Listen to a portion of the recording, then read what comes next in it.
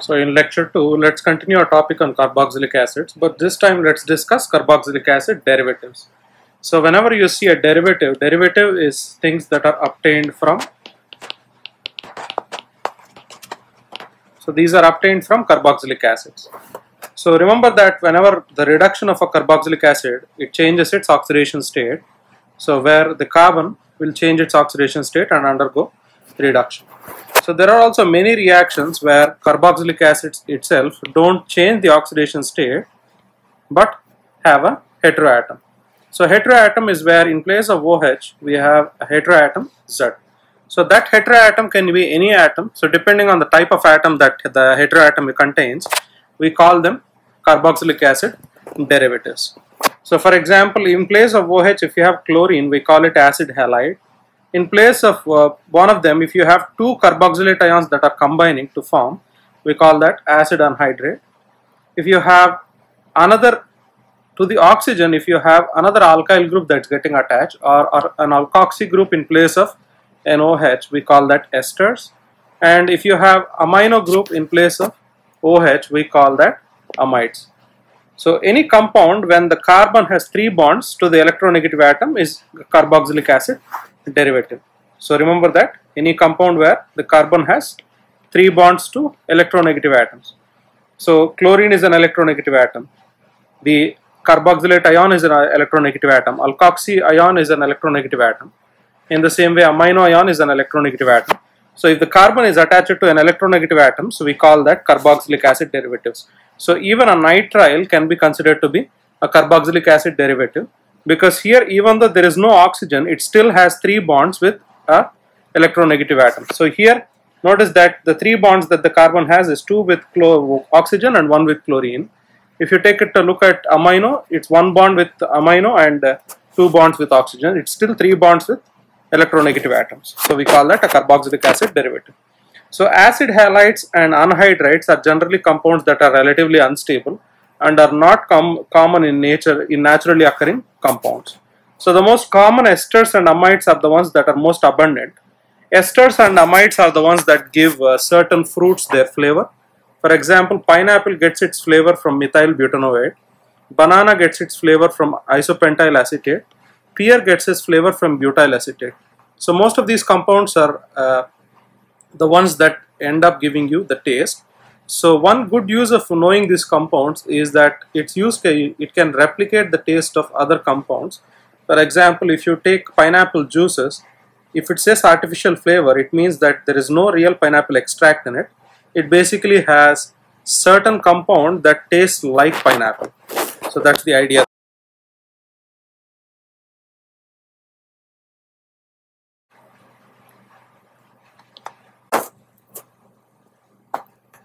So the next one are proteins. Proteins are also comprised of repeating amide linkages. So what is an amide linkage? Is bond C double bond O, bond NH, R on both sides, R dash R. So this is an example of an amide linkage. So we call this an amide linkage.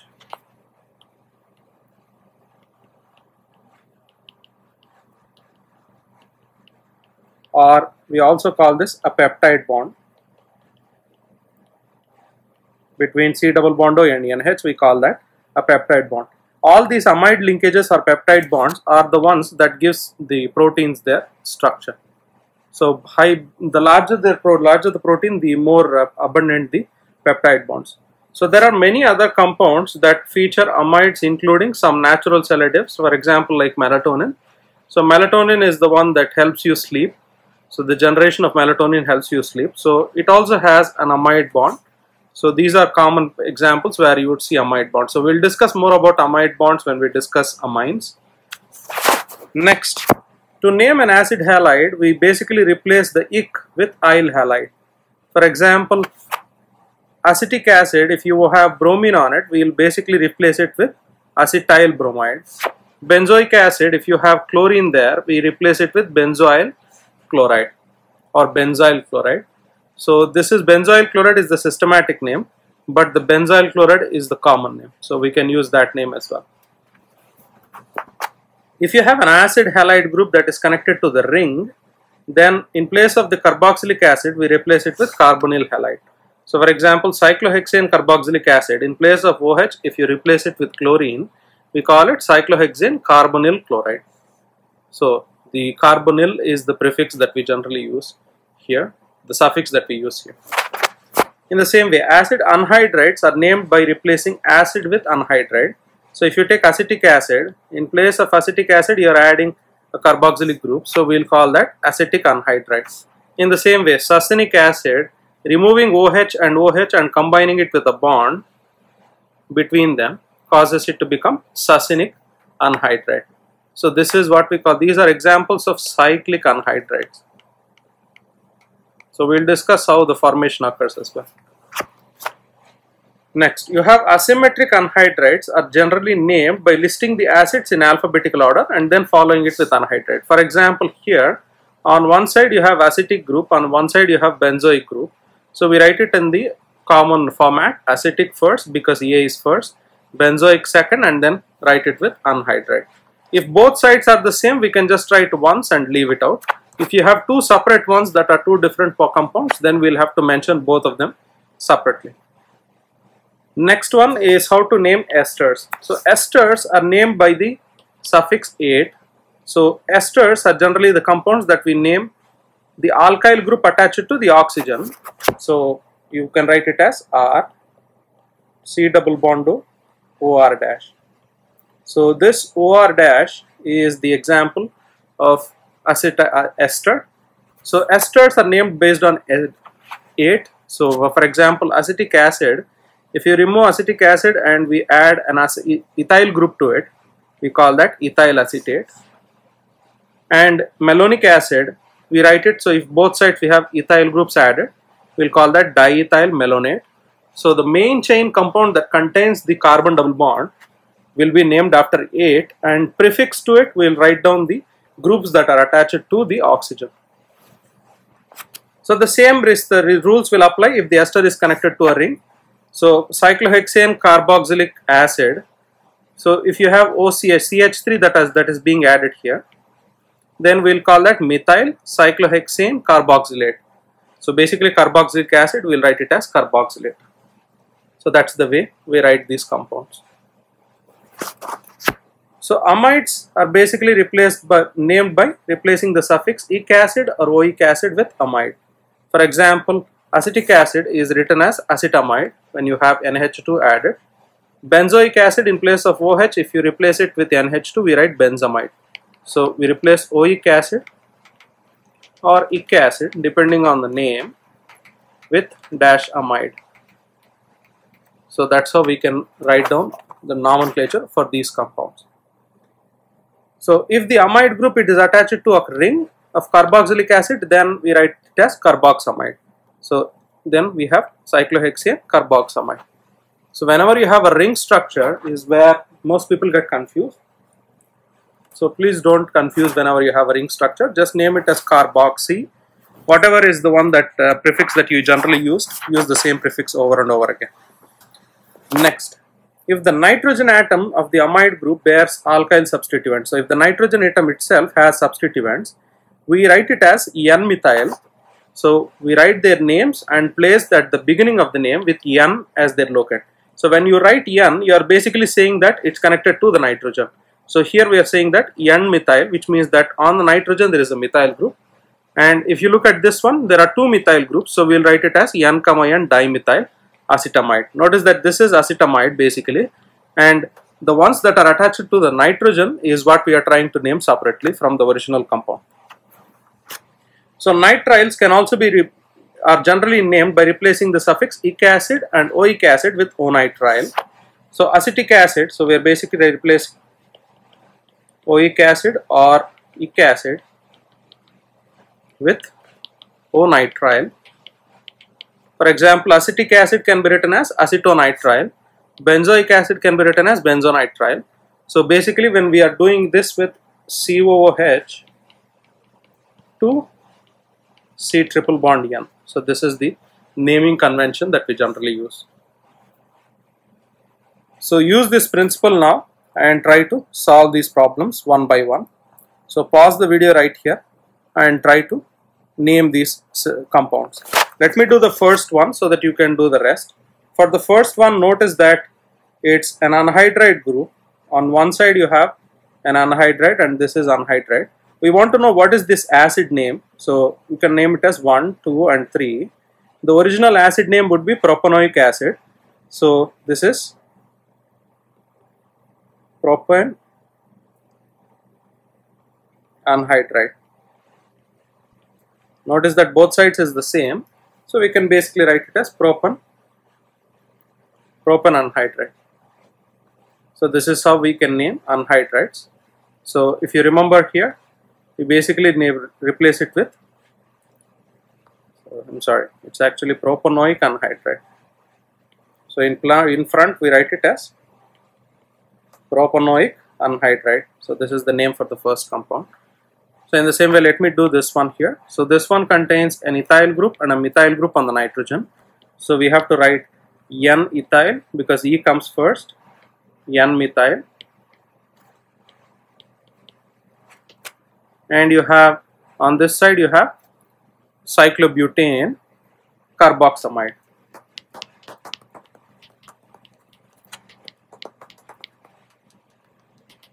So this is the name for this compound. So using this principle now, try to solve all the other questions. So pause the video right here and try to solve these questions.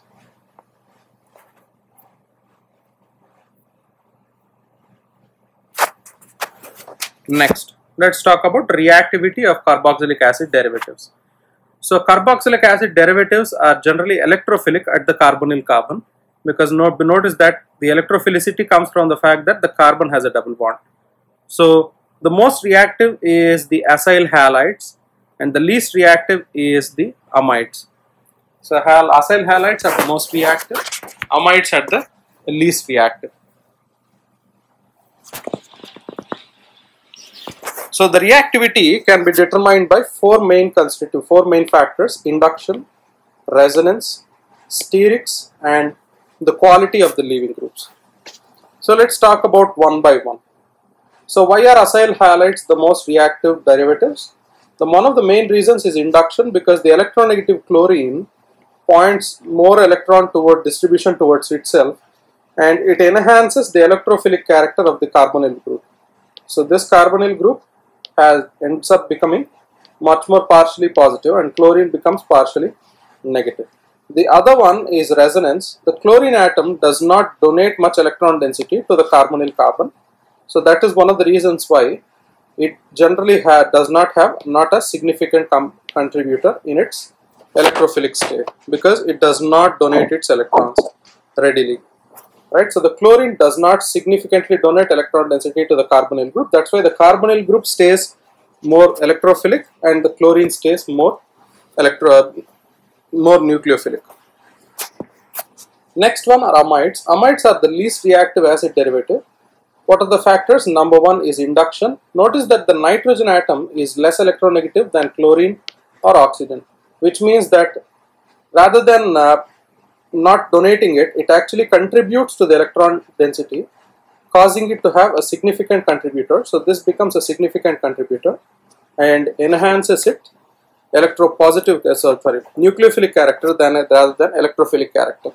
So this is one of the reasons why nitroamides are generally least reactive acid derivatives. Now, the two groups that are electrophilic are aldehydes and ketones are generally also electrophilic, but they do not undergo substitution reactions. Remember that aldehydes and ketones undergo nucleophilic addition reactions, they do not undergo substitution reactions. So which means, notice that the R group on ketone and the hydrogen on the aldehyde, they cannot act as a functional leaving group. So which means that they cannot undergo substitution reactions. But if it has a carboxylic derivative, it can function as a leaving group. So this is where we talk about the reactions we call nucleophilic acyl substitution reactions. So the acyl is the carbon, the position adjacent to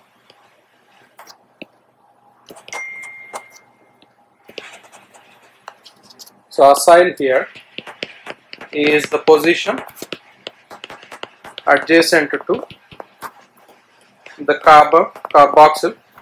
carbonyl group. So acyl position, that's where the substitution occurs. So let's take a look at how nucleophilic acyl substitution occurs. So the carboxylic derivatives undergo the nucleophilic acyl substitution. So the carboxylic derivative group adjacent to the carbon double bond reacts, so the nucleophile replaces it and undergoes substitution. So the nucleophile attacks the carbon and the carbon donates its electrons back to Z and then it leaves. So this is the nucleophilic acyl substitution. And this looks simple as it is. Notice that the first one is the nucleophilic attack, where the nucleophile attacks the group and causes it to form a Z group, and finally the leaving group causes it to form the nucleophile. So what happens here in terms of the actual reaction, and why is the nucleophile always attacking the carbon? Because of the character, carbon here has a partial positive charge and the oxygen has a partial negative charge. Because of that reason, nucleophiles always love to attack the positively charged carbon, and the positively charged carbon, when it bonds itself, the oxygen gets 6 electrons, and the 2 electrons it donates back to the carbon and forms a double bond back again and forms the nucleophilic group. Remember that here the main understanding is that the Z should be a good leaving group. If it is not a good leaving group, it does not undergo this reaction. So the tetrahedral intermediate will form always, and then the carbonyl reforms via loss of a leaving group, and H- and C- generally cannot be expelled as leaving groups. That is one of the reasons why aldehydes and ketones do not undergo this reaction.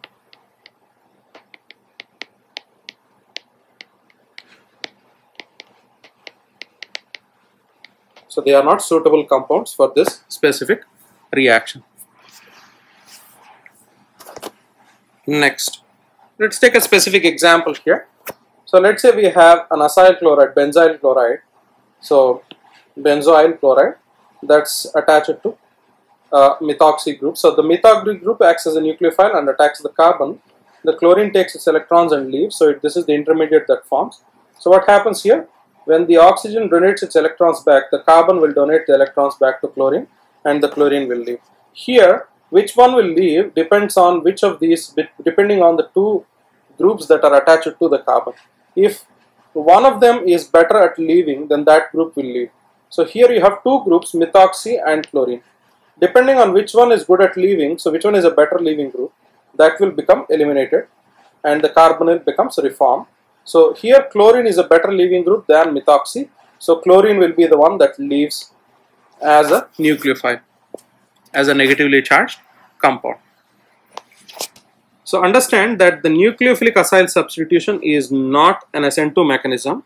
So in an SN2 mechanism, it rather undergoes a reaction where it would change the original structure, causing it to form conformations. So it's not actually attacking from different sides, it's only attacking from one side. So what is happening here? Let's take a look at this process. So sometimes in this process a proton transfer will be necessary in the mechanism. So why is this necessary? Most commonly under acidic conditions, negative charges rarely form, and under basic conditions, positive charges rarely form. So most easiest way of understanding carboxylic acid nucleophilic acyl substitution is to think of it as an SN1 mechanism than an SN2 mechanism. So all the participants, a reaction mechanism where you have the reactants, the intermediates and the leaving group should be consistent with the conditions employed. So what are the conditions? For example, if you take an ester and hydrolyze it in presence of an acid, it generally forms back into the carboxylic acid. This is an example of a nucleophilic acyl substitution, but doesn't look that way.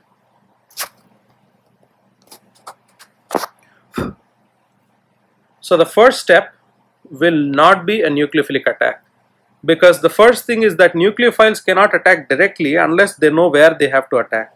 So because a negatively charged oxygen will not be produced under basic acidic conditions, so you have that reaction cannot occur. So it needs a high activation energy, and it does not, even the ones are unstable. So before nucleophilic attack, what should happen?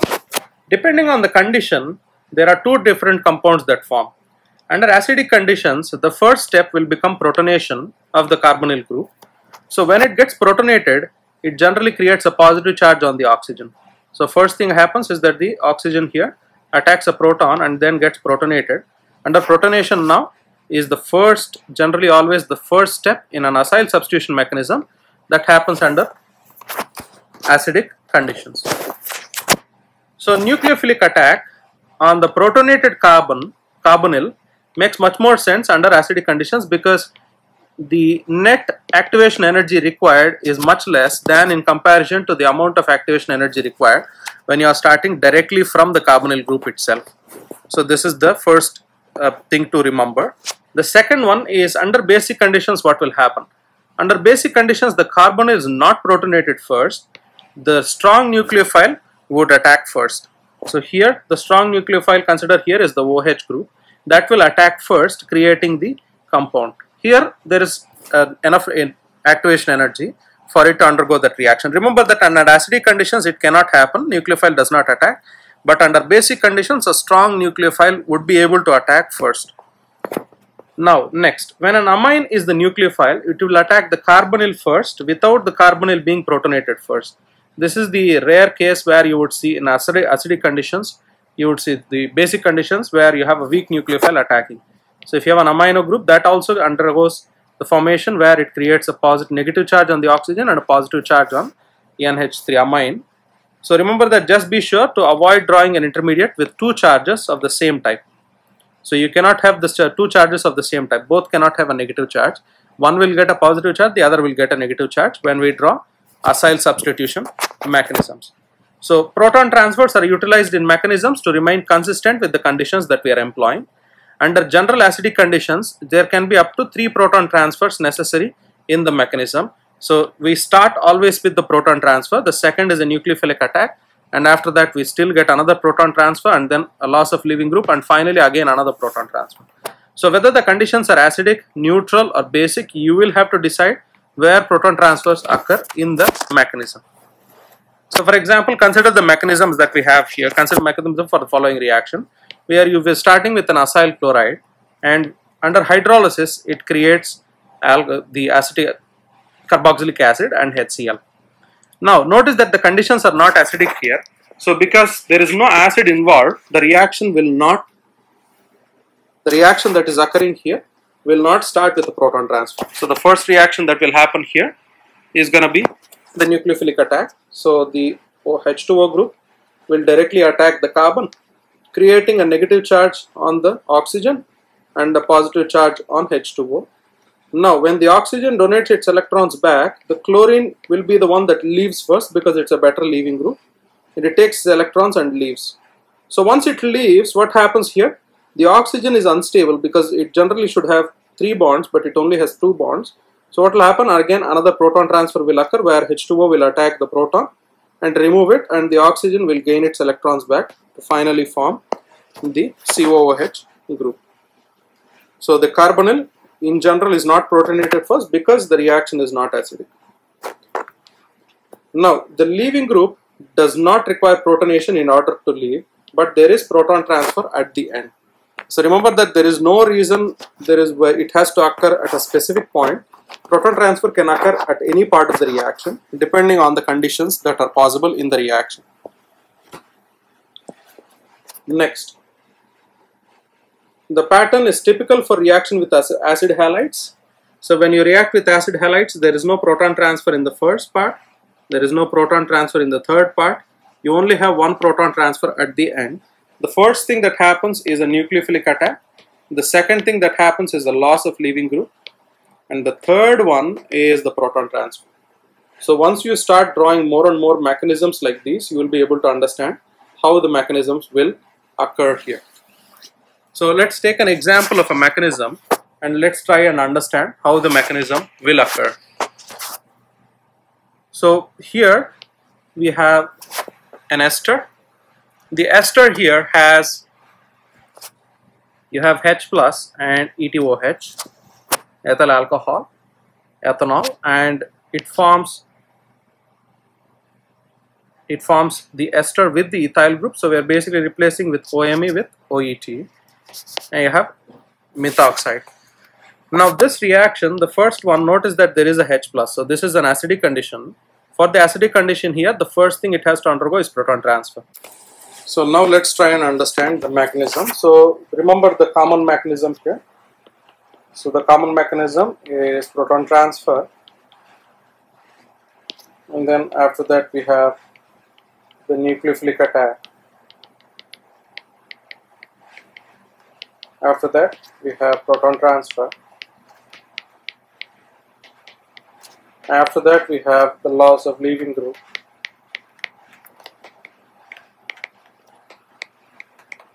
And finally we have the last one, which is again proton transfer. So use this template now and let's try and find the mechanism in this reaction now. So notice the reaction that we are doing here is we are starting with the ester given. So this ester we are converting it into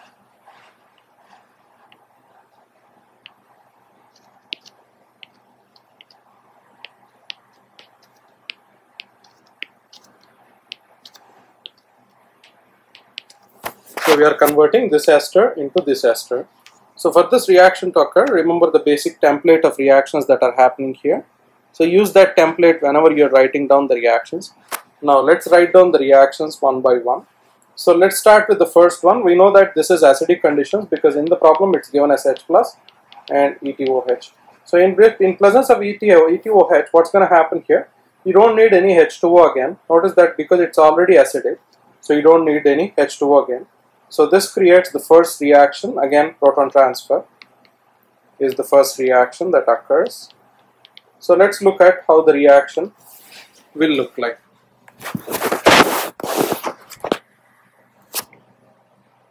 So the reaction, you have the ester. We start with OMe. Because it's an acid, the ethyl alcohol ends up getting two hydrogen groups and one OH group on one side. So because it creates a positively charged ethyl group, so the oxygens are. The oxygen here ends up getting another H group and the ethyl group obviously, so you have a positively charged one. So the first one that undergoes is the proton transfer. So where the first reaction is oxygen to the proton. The proton donates its electrons back to oxygen, creating it to be a neutral charged atom, creating the first reaction. We end up getting a double bond, oxygen and hydrogen with a positive charge and two electrons with OMe on this side. So this is the first one. The second process is the nucleophilic attack. So let's take a look at the next one, which is the nucleophilic attack. So what happens during nucleophilic attack here? So let's start with the compound that we got at the end of last reaction. So we have oxygen, a double bonded oxygen with a positive charge and one lone pair of electrons and a hydrogen and OMe. So in the second one, the ETOH itself acts as the nucleophile and the oxygen attacks the carbon. So when the oxygen attacks the carbon, so what's going to happen to the reaction here? It creates, so when it attacks, this particular carbon donates its electrons back to oxygen and oxygen becomes OH on top. So you get an OH group on top, and on the bottom we end up getting OMe, and on this side we end up getting oxygen with hydrogen on one side and ET on the other side. So with one lone pair of electrons and a positive charge. So this is the intermediate compound that you end up getting. This tetrahedral intermediate, because it's unstable, so it has to undergo the next another proton transfer again. Remember that we are only going to write the proton transfer when it's necessary. Notice that there is an excess proton, so which means that there is a need for proton transfer here. So what's going to happen in this reaction now? So the compound that we have here, so let me copy this same compound. So this compound here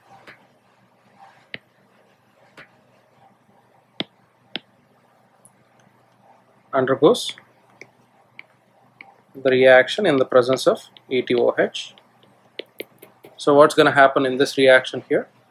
The oxygen will attack the proton, and the proton will donate its electrons back to oxygen, causing it to form OET. So what's going to happen here? You have OH on the top, and on the bottom we have OMe with 2 lone pairs of electrons, and oxygen here with 2 lone pairs get back ET again. Now this structure, again, what's going to happen next? The compound that you have when you react this here will end up forming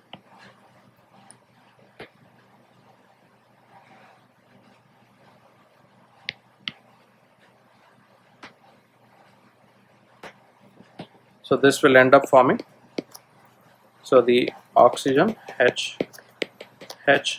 So this is the product that you get here with a positive charge and 2 lone pairs of electrons. We'll end up noticing that this is a proton now. So again it undergoes the same reaction. So the OMe here will attack the proton. The proton will donate its electrons back to oxygen.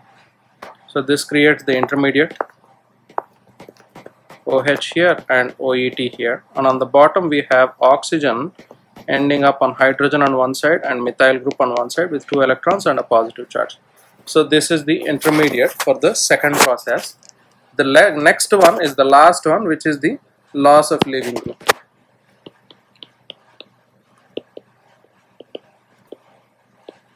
So the loss of leaving group. So let me copy the compound that we got at the last part.